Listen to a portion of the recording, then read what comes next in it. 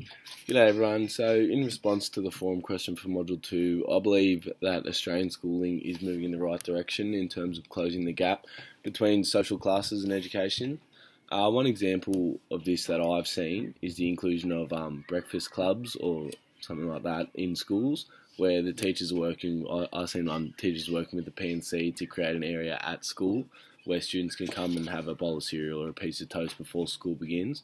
And if you've seen this in the school, it really makes you think, and you begin to notice how much of a difference something as simple as a quick breakfast can make to a child's schooling experience.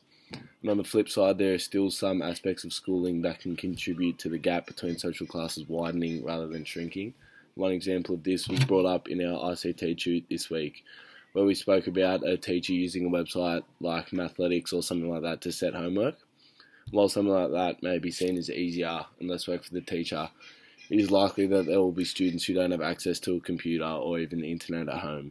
So to wrap up, like most things in education, I think in order to create a level playing field, the teacher must have a good relationship with their students to know how they learn and what they need in order to create a positive learning environment in their classroom. Cheers.